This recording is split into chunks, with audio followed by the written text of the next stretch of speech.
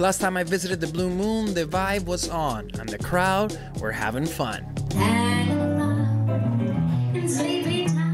Today is a different picture, since we live in COVID times. And like many bars, this classic spot was ordered to close. How hard is it not to see this place packed? It's terrifying because loving this place and the people who come here are the only things that I'm really good at. My father bought it in '82. My folks raised me to take over the bar. The Blue Moon is my life, really. We need to keep paying for our electricity and our water.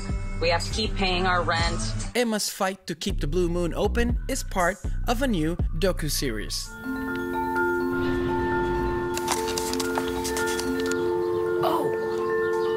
It's rolling. This past summer, PBS's American Portrait series reached out to me to do a documentary on the tradition of the Blue Moon in Seattle and in my life. It looks like I'm gonna need $40,000 to make it through the rest of the year. It's a beautiful documentary series that's super well done, is there to remind people of who America really is. Here in New Orleans, Louisiana.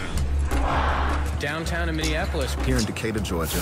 Our traditions and our values and our ancestry are all really important. The Blue Moon's a great representative of that because it is a place for all walks of life. I'm really paranoid about somebody buying the bar and changing it. I want them to come away from seeing the American Portrait just thinking about importance of tolerance and kindness. Sort of find the Blue Moon in your heart and know that we'll all get to be here again someday.